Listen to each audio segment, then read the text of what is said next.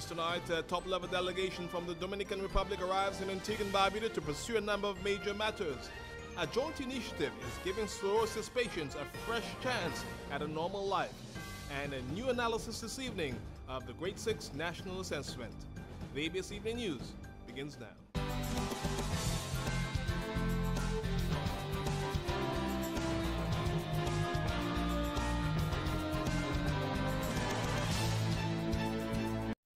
The local evening news is brought to you by Nagico, local agents Bryson's Insurance. Good evening, I'm Andy Liebert with the weekend edition of the Evening News here in ABS. Antigua's News Authority, a special welcome to those joining on our online platforms. Now for the details. A large contingent of senior officials from the Dominican Republic has arrived in Antigua for a number of major engagements. The delegation, led by the country's Minister of Foreign Affairs, Miguel Vargas, arrived by private jet at the V.C. Byrd International Airport earlier this afternoon. Here's more. Antigua and Barbuda and the Dominican Republic share a very special relationship. And the records show that this was an important destination on the travel plans for Antiguans to find work decades ago. The relationship between the two countries has not waned since. And now, the Dominican Republic is looking to ensure that it grows from strength to strength. The delegation, met by Chief Protocol Officer Karen Cabral, has a number of important engagements. First of all, it will open the offices for a new embassy on Fraser Road, and the major plan is to construct a brand new one. Here's Vargas speaking to his interpreter Ricardo Koenig, Consul General for Antigua and Barbuda in the Dominican Republic. The Prime Minister of Antigua and Barbuda, Mr. Gaston Brown, and the President of the Dominican Republic, Danilo Medina, have been having bilateral conversations and meetings, and one of the agreements among them was the establishment of an embassy of the Dominican Republic in Antigua. Antigua and Barbuda is home to a large population of natives from Santo Domingo. So Ambassador Raquel Jacobs is very happy that Minister Vargas is in Antigua ahead of the discussions that are expected to take place between Prime Minister the Honorable Gaston Brown and Minister of Foreign Affairs E.P. Chet Green this weekend. I just want to say thank you to the government of Antigua and Barbuda for the cooperation and since the first day until today.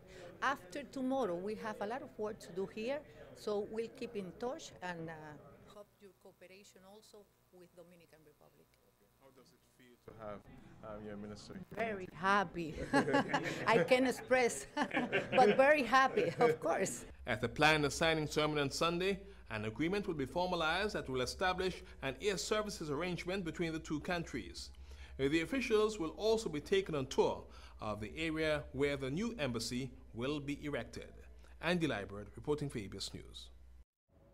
And now this scoliosis patients in Antigua and Barbuda are benefiting from a major collaborative effort. The World Pediatric Project, along with the Ministry of Health, teamed up to host a scoliosis specialist clinic at Mount St. John's Medical Center. Last week, the hospital began with a screening which continued today, leading up to the clinic. Dr. Claudine Richardson says the goal of the clinic is to see as many children as possible who need treatment for the condition. World Pediatric Project Director of the Scoliosis Program for the Caribbean, Dr. Chester Sharp, says the condition is very common. 1 out of 10 people have scoliosis, so it's extremely common, and 1 out of 1,000 people need surgery for scoliosis. Now, the doctor says the way scoliosis is treated depends on the size of the curvature and whether the spine is still growing. If a curvature is under 20 degrees, then that's a watch thing. And if the curvature is over 20 degrees, then sometimes we use a brace with it. Brace is the only treatment that's had any effect on halting the progression of scoliosis. And if the curvature gets over 45 degrees, then that becomes a surgical problem. Now, with over 55 children seen in the last 2 weeks, there is hope.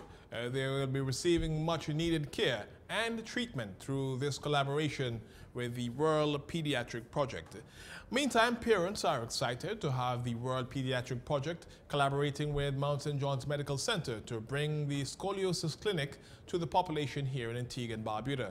Now, ABS's Leah Norville has been following this. Meet parent Chanel Dowdy, who tells us about her daughter's story. It has been a while. She was born with Blount's disease, where one of her legs is, one is longer and the other one is longer and the other one is short, which causes her to walk a bit off. And as you know, sometimes children can be a bit cruel, so there are times when persons will stare at her, and she's growing up, she's 11, and so I wanted to grow up to be that beautiful young lady where everything is intact. And being told about Dr. Yarwood, I came here to the hospital, and he has been following us, and now I am here with this initiative. I am so excited because we are finally on the road to getting her, back to that young lady that we want to see her. Everything is back to normal. Here we see Gavella Clark, who has been diagnosed with the condition since her early teens. She's now 18 years old. She's here with her mother to see the doctors. Following her consultation, there's very positive news. I think you're in a great category. It shouldn't bother you. It shouldn't have any ill health effects or anything like that. And you should just do fine. The clinic is open for all persons under the age of 21 years old who suffer with the condition and need to access treatment. Leah Norville reporting for ABS News. Now to other news, the Grade 6 National Assessment results was released on Friday and saw Janique Joseph of the Baptist Academy of Antigua at the top of the list with 379 out of a possible 400 marks. Now this evening, ABS News takes a closer look at the statistics of the Grade 6 National Assessment. The total number of students that underwent assessment was 1,354 students. Most females took the exams. Some 691 of them was the total females, and 663 males. Now, in terms of the level of passes, the country saw more than 600 students in the Level 1 category, 577 students in the Level 2 category, while 168 students in the Level 3 category and 8 students in the Level 4. A record the Ministry of Education says is the lowest to date. In terms of performance within the subject area of language arts, the top score was 95%, with more than 1,000 students gaining 50% and above. In math, the highest score recorded was 99%, with 853 students scoring 50% and above. That's a major increase compared to 2018, when only 42% of students attained an acceptable grade. Science saw a top score of 98%, with over 1,000 students attaining acceptable grades, and social studies also saw over 1,000 students gaining 50% and more, with the top score for that subject area at 95%. Meanwhile, a student who attended primary school in Antigua is one of the top students in Dominica's Grade 6 National Assessment. 12-year-old Kaylee Darrow attended 5th grade at the St. John's Catholic Primary. Her 5th grade English teacher, Natisha Eli Grant, says Darrow was a persistent student. There were times, like every other child, that she would feel a little bit frustrated, but she would continue to pursue. So she was always a persistent student, and she wanted to get good grades. She wanted to do better each time. She usually scored within the 80s and the 90s.